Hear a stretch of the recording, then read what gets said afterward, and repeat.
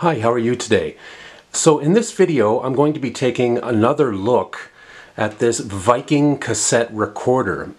A little while ago, I did a little review of this machine, and due to popular demand, I've decided to actually show this thing in operation. I had a lot of great feedback from that previous video, and I had many people say, fire it up, we want to see it working, we want to see how it plays.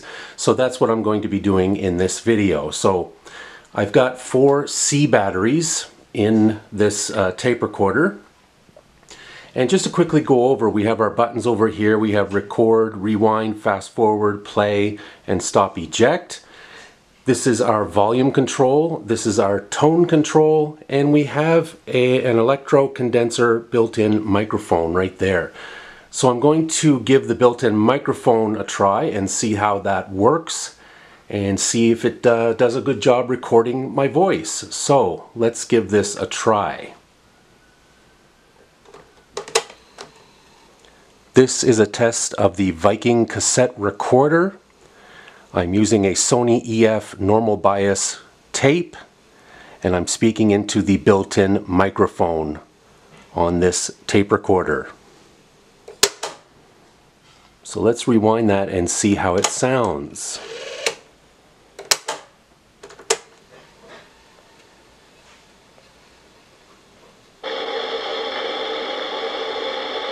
This is a test of the Viking cassette recorder.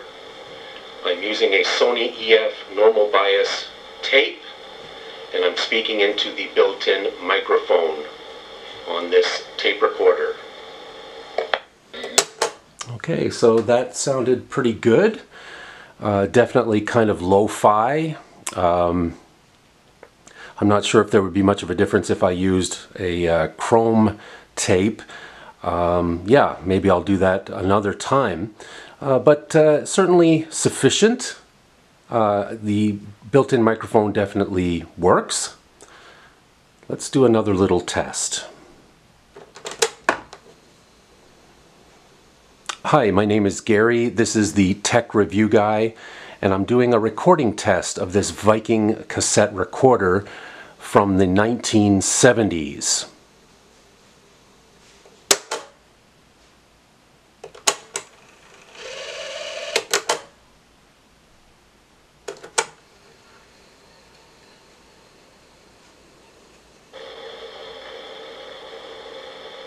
This is a test of the Viking cassette recorder. I'm using a Sony EF normal bias tape, and I'm speaking into the built-in microphone on this tape recorder. Hi, my name is Gary. This is the Tech Review Guy. I'm doing a recording test of this Viking cassette recorder from the 1970s. Okay, so that second recording sounded pretty scratchy. I'm sure this thing could really use a good cleaning. I hope to give the heads a nice cleaning and a nice demagnetization sometime in the near future. Now, let's see. I'm going to try another tape.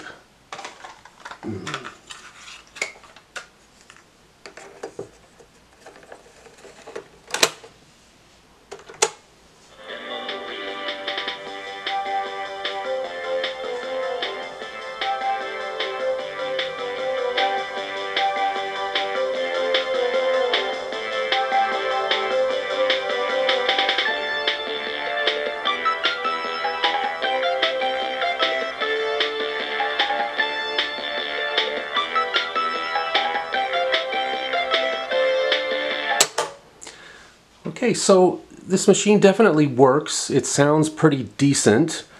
So the tape I just played was a BASF Chrome Dioxide 2 90-minute cassette. Now, one thing I will mention about this machine, I've noticed that if I turn the volume up too high, it will distort. So I've noticed here we have the slider, and if I keep it down in the bottom range, like around 1 or 2, it's okay, but as soon as I go up around there in the middle, it often will start to distort. And I'll play the music again and see if I can demonstrate to you what I'm talking about.